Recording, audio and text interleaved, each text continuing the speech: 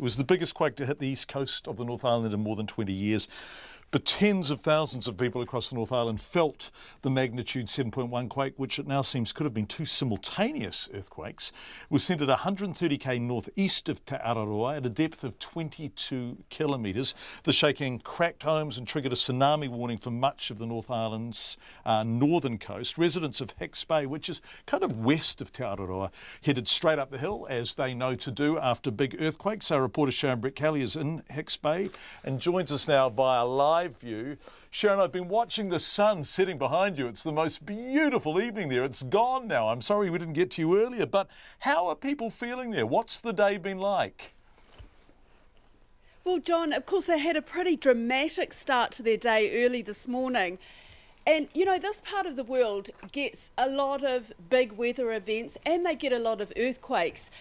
But as I talk to people, we started off in Gisborne and we moved our way around the coast. And as I talk to people, well, everybody had a story and they were pretty dramatic stories. But as the day wore on, people were pretty blasé about it at the end. And really, they were just saying, well, the day's over, we're moving on. Well, about 4:30ish this morning, the house started to shake and there was a rumble.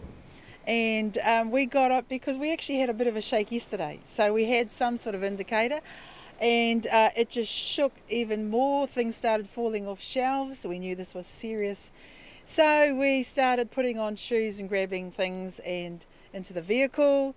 We thought we were pretty slow actually in getting things in evacuating, but we were the first ones there, which is the normal place for evacuation. Well, we practice evacuation drills here at the school. So we've decided that's the best high point to go to, the initial one anyway. And then people started coming up. After about a half an hour, we thought, well, if a wave is coming, a wave should be here by now, and it's not. So we came down. We spoke to the Civil Defence officer, the local one here, and as we were speaking to him, in our vehicle, it started to shake. So it was another shake, and we went back up the hill again. Well, we were all fast asleep when all hell broke loose around us, and it was just before 5 o'clock, and we experienced the biggest earthquake I have ever experienced ever. The whole house, and it seemed to go on for, I suppose in the situation it probably seems longer than it really is, but it was the best part of a minute, I reckon, and the house just kept on rocking and shaking, and we could hear things coming off the shelves, and there was a great thump at one stage, and I thought, oh God, there goes the TV. But there was apart from a few pictures and things that had come down, there was no damage, no. People are very calm, and the people don't get too overly excited around here. They've been through all this before. And they take it in their stride pretty much, and somebody yelled out, why didn't you bring a barbecue, to somebody else? And Lovely. Sharon, you flew into Gisborne, you and Claire, our cameraman, flew into Gisborne this morning, right? And you've driven all the way up the coast to Hicks Bay. It's a big old drive. Did you see any damage on the way?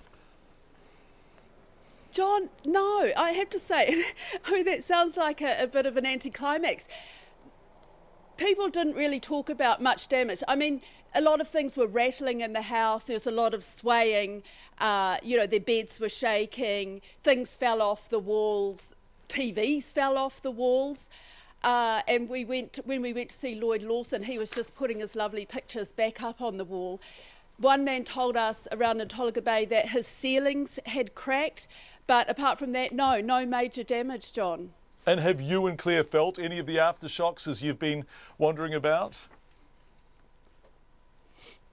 John, I can't hear you. Sorry, can you say that again? Yeah, have you felt any of the aftershocks as in your travels? No, and we've been keen to feel one, but I have to say we've been in the car most of the day. People have been asking us, have we felt anything? But people have they've told us that throughout the day they've felt little tremors.